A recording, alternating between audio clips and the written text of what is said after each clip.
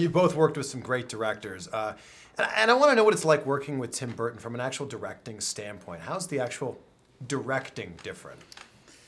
Well, he's very, you feel very involved with the whole process as an actor. He's always sharing his ideas with you. He always wants you to have a really clear understanding of his vision.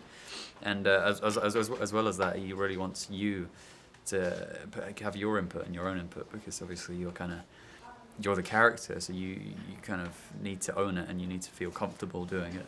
So there's a lot of collaboration involved. Yeah, I enjoy working with him. I think we always compare him to a mad scientist. He sort of mixes all these crazy things, these lotions and these potions, and no one really understands what he's doing, and he just mixes it and creates this wonderful movie. And you know, he's so creative and so visual, and he's got all this sort of movement and energy, and it's infectious. Like, everybody's sort of drawn to him because he's got such a great personality and such enthusiasm and passion for his job. Can I point out that I'm sitting in a very comfortable chair and you We guys know are this. not? I know. We know this. There's an empty one behind you there. So there is. I requested that we have a beanbag. Musical chairs? That would have been perfect. And we should swap.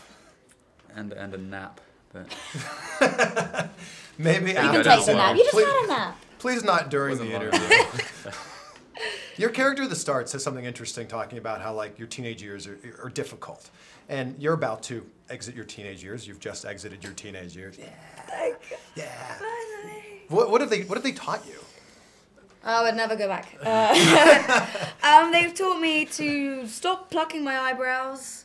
Don't squeeze your spots. No, I mean that's stupid. That is good advice, though. Well, yeah, don't squeeze. Just put toothpaste on them. Doesn't matter Or what flavor. perfume, or like alcohol, just dries them up. Wow. Yeah. Beauty tips. that explains it. Yeah, you've been popping them. I mean, you learn a lot, don't you? You learn a lot. Don't take yourself too seriously. No. I think that's Don't try and probably grow the up too biggest, fast. the biggest thing I learnt. Yeah. And I still don't. I'd much rather be a kid than anything else. For sure. Me too. Best Enjoy years of your it. life. I'm kind of sad. 20. It's not that bad. No, 20's the big one. It's the big Wait, you one. can't even legally drink here yet. Well, here, in Legally. the UK. Legally, I can't. I see what you did there. All right.